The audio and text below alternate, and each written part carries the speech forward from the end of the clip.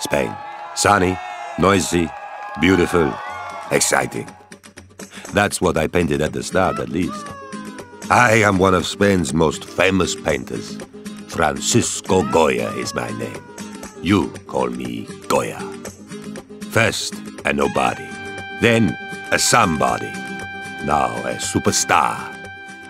But things didn't go all my way. First things first. The story starts in a small, dusty village deep in the Spanish countryside. That's me, on my mother's lap in the window. My name is Goya, and I was born here in a little country village near a town called Saragossa. It is a dry, empty place. Nothing much happens here. Just kids playing in the street, and the dogs sleeping in the sun. This is my dad. He is a gilder, someone who decorates things with gold, like frames, statues, plates. Very popular around here. And there is my mother through the doorway. We 5 children tire her out a bit. She comes from a smart family, but we are a very ordinary family now. Nothing extraordinary. When I was old enough, I started at the local school in our town, but I didn't learn that much in the classroom. I like being outside. At school, my best friend Martin and I did everything together. We both love hunting, and often we would go off into the countryside with our guns and dogs and shoot at birds until the sun went down.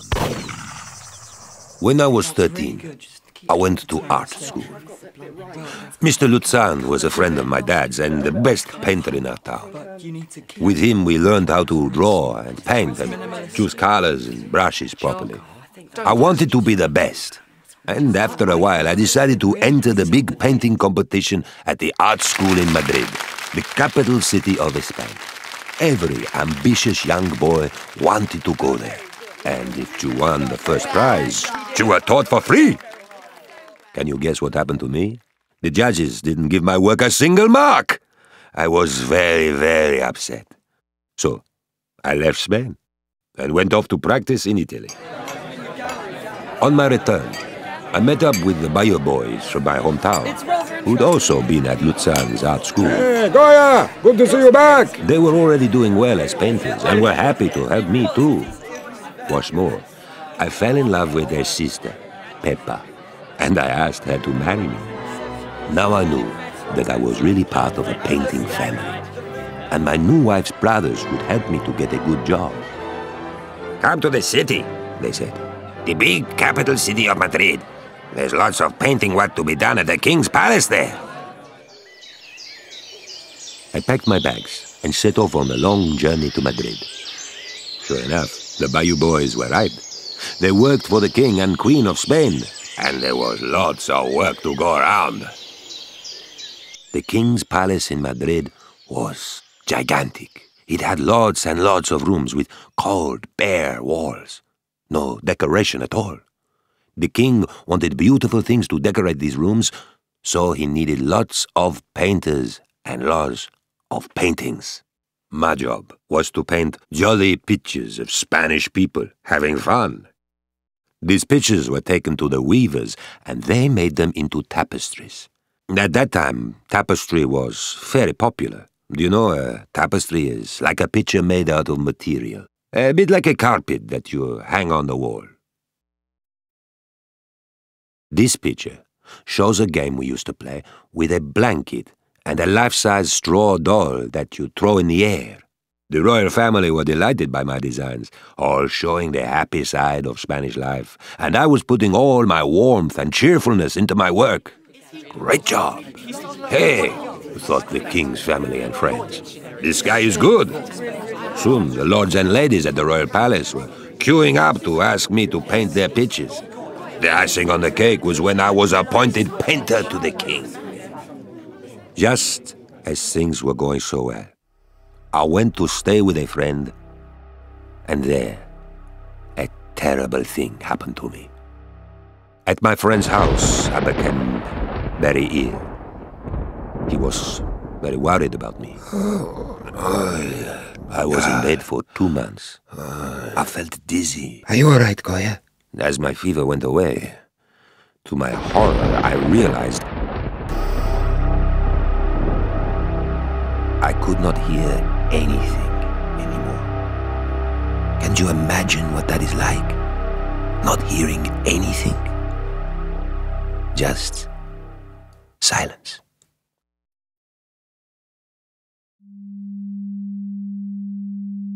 When I was well enough to start work again, what do you think I painted? Sunny, cheerful pictures? Not at all. I painted how I felt inside. I was sad. Something horrible had happened to me and I wanted to show how I felt. But who wants to buy sad and angry paintings? I had to get back to work. Through my royal connections at the palace, I became friendly with a woman who was thought to be the most beautiful woman in the whole of Spain, the Duchess of Alba. She was a knockout.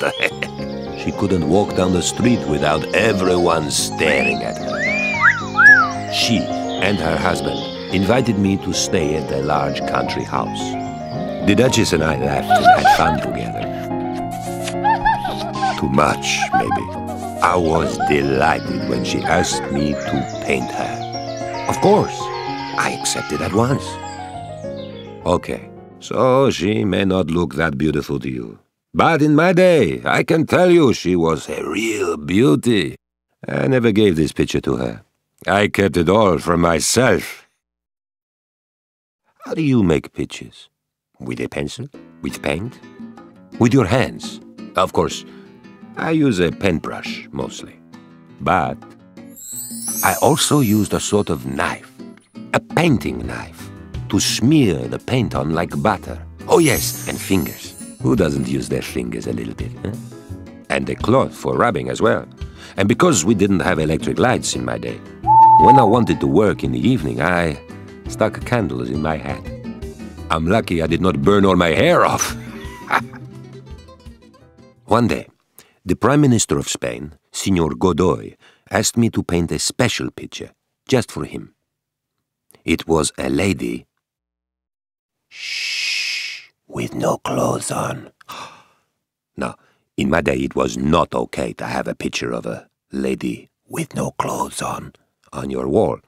So, Mr. Godoy also asked me to paint a second picture of the same lady with clothes on. We had to be very careful because the priests in the Church of Spain were very powerful and strict, and if they caught us, we would be in very big trouble. So, if the priest come around, quick, he'd take the nudie lady down and put the nice clothes lady up. No one, even to this day, knows who the lady is, except, of course, for me, and I'm not telling. Even though I was getting older, I still loved to paint. But I had lived through things in my life that made me depressed. I saw terrible fighting in Spain. When an army from France, the next-door country, marched in, they were cruel to ordinary Spanish people and life became very hard and miserable for us. Now that I was an old man of 74, I decided to leave the big city behind me. And I found a house, the deaf man's house, in the countryside. I found a housekeeper and I moved there with my paintbrushes and a few of my belongings.